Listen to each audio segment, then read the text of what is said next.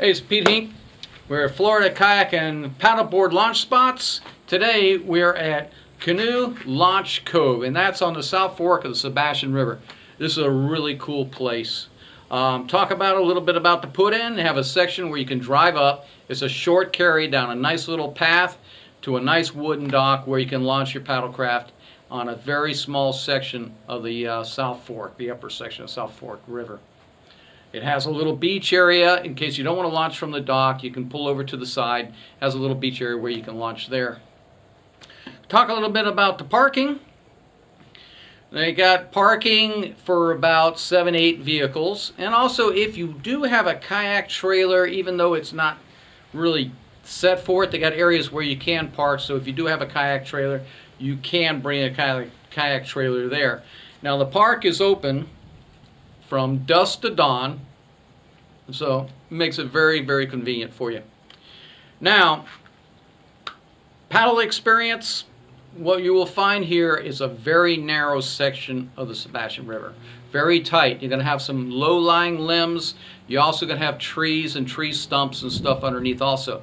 So, for you guys that have pedal drive kayaks, this would not be the spot where I would take anything with a pedal drive, anything where you got a kind of lower unit sticking down, because chances are you're going to hit a lot of stumps and branches and things that are underwater. If it's windy, this place can be a cool spot to go to because there's so much vegetation around you, and even 20 to 30 mile an hour wind, you're going to have protection from the wind. This is a real cool spot if you want to start off here and make a day's paddle and paddle all the way down to Del Winfro Park, and that's the central part of the Sebastian River. That makes a really great day trip. Now, talking about the fishing. Fishing can be so-so. It's very tight, so you're not going to get very long casts. You're probably going to find largemouth bass, cichlids, snook, and tarpon. Those would be probably the top species, and along with alligator gar. You will see some gar here also. Wildlife, you're going to see gators. You could see a turkey, you could see a hog, you could see a deer along the bank. It's very possible, along with ospreys and other water birds.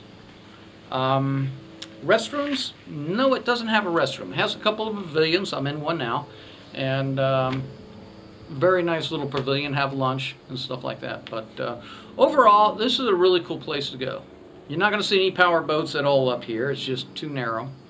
And you can make a trip and actually head downstream into more open water, and to the point where you start seeing docks and you start seeing some boats. So it's a cool spot to paddle if you want to get the feel of old Florida. This will definitely have it.